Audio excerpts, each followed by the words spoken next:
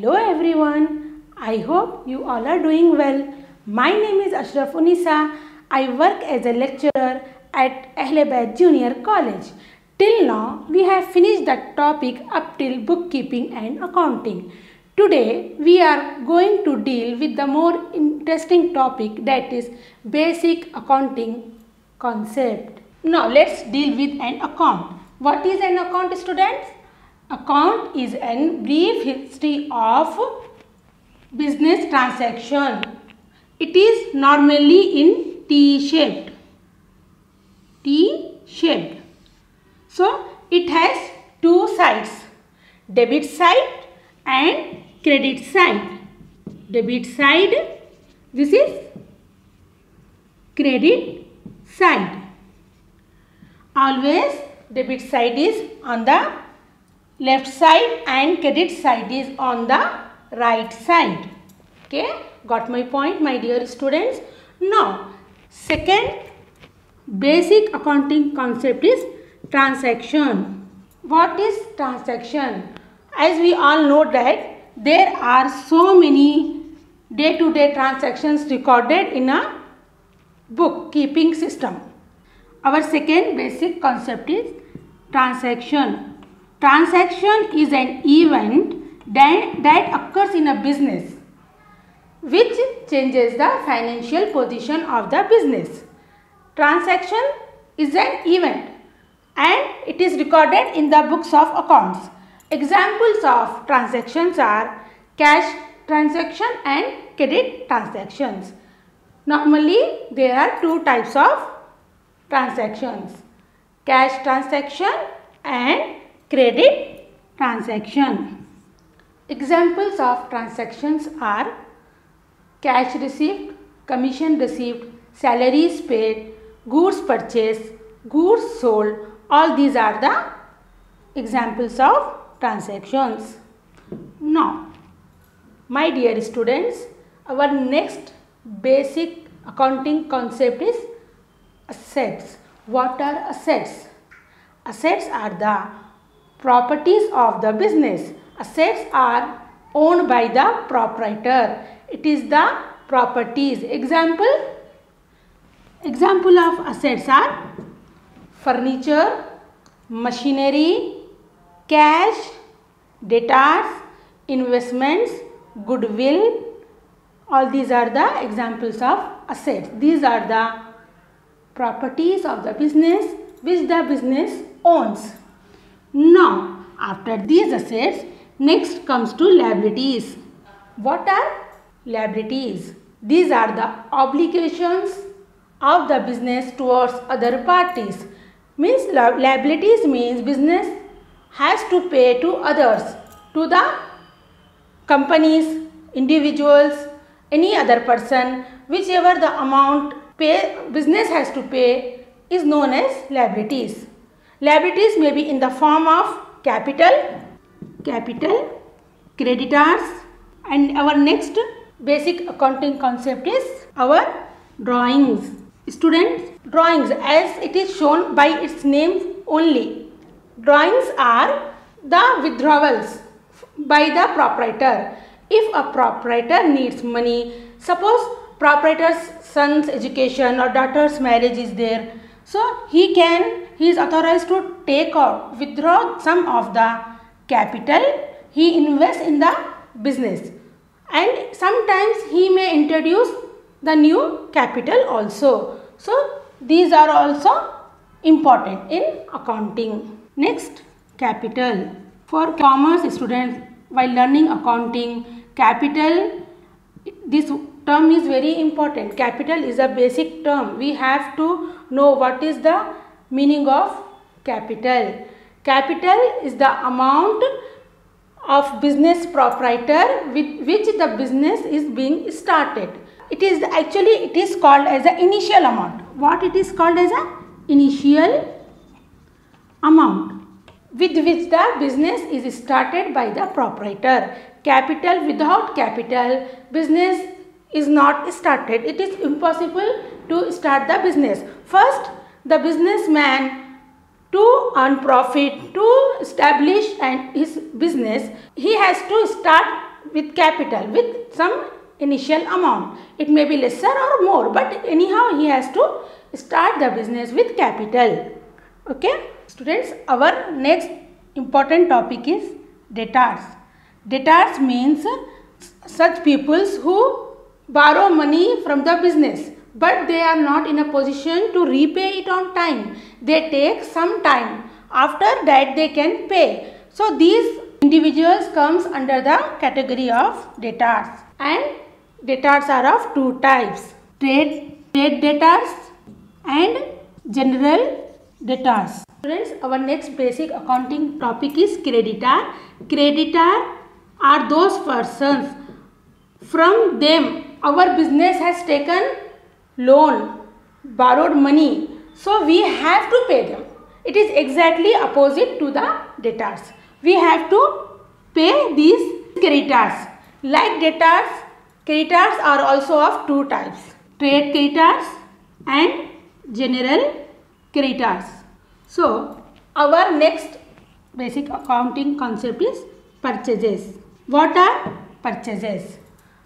Purchases are the expenses made by the business while buying goods, services, furniture, any other things.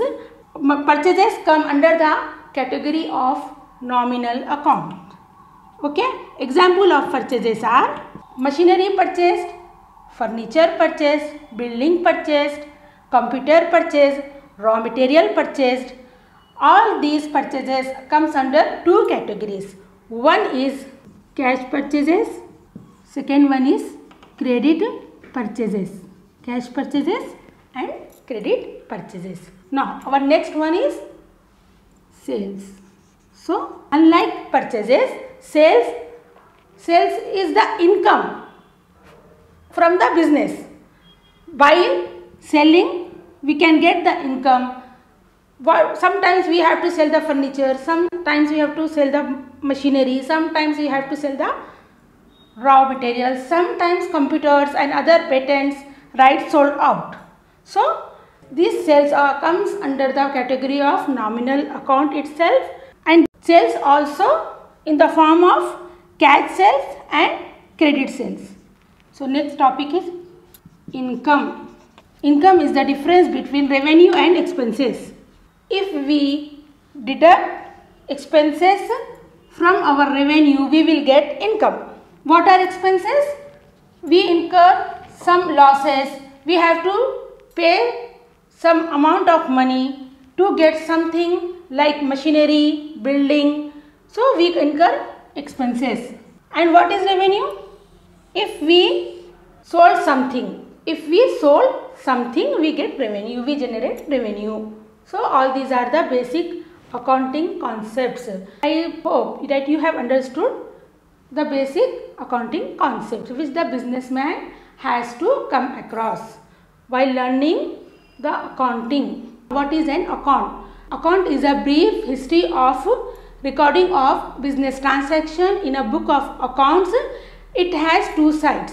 One side is debit side and other side is credit side. Normally it is in the T shape. So our next basic accounting concept is our transaction. As we all know that a transaction is an event that occurs in the business and it changes the financial position of the business. Transactions are of two types. One is cash transaction and other one is credit transactions. Example of transactions are purchases, sales, commission paid, salary paid, expenses paid. Anything received, anything paid off is a transaction. So, got my point? Our next important basic accounting concept is our capital. Capital is the money invested by the businessman or proprietor to start a business. Sometimes he is authorized to take out the capital, or in other words we can say that he is authorized to withdraw the capital from the business if he needs for his personal expenses. For an example, daughter's marriage is there or son's education, whatever purpose, he can withdraw the capital, and sometimes he can also introduce new capital also in the business. And capital is the most important accounting concept. Now, our next basic accounting concept is our goodwill. Goodwill, what is goodwill? Goodwill means the good name of the company. Goodwill is the asset, okay? And what is asset? Naturally, it is asset is also a basic accounting concept. Assets are the properties of the business. Assets are the belongings of the business person. Example of the assets are building, land, furniture, cash, machinery, goodwill, patents, all these are assets. Again, the assets are also of two types. One is tangible asset, another one is intangible asset. Tangible assets are those which has physical existence. We can touch it, we can move it. Example, chair, computer, building, we can touch it now. Sometimes we can move it, sometimes we can touch it, but it should have physical existence, okay? And machinery, furniture, computer, typewriter, telephone, all these are assets, okay? Now, tangible assets. What are intangible assets? Intangible assets are which does not possess any physical existence. Example, copyrights, patents, these are intangible assets. And of course, goodwill. Goodwill we can't touch. It is the good name of the business. Because of that, the businessman earns the money. After goodwill, the next most important basic accounting concept is debtor. Who is a debtor? Debtor is a person who owes to you, who owes to the businessman. He has borrowed money from the businessman and he is not in a position and he is not in a situation to pay off the debts. And he has taken some time at the end of the financial year or after 2 years, after 3 years, I am going to pay off these debts. The debtors also come under the category of assets. Okay. Now, after that, our next basic accounting concepts are creditors. What are creditors? Creditors are exactly opposite to the debtors. Creditors are those persons to whom the business has to pay the amount. From whom our business has taken money, borrowed money. Okay, we have to pay them and we have told them that no, our business is not earning profit. In these days, we are suffering losses. Please give me some time after the end of the financial year or in 3, 4, whatever the time is there, we are going to repay your debts, repay your loan. So, those persons are our creditors. Okay. And creditors comes under the category of liabilities.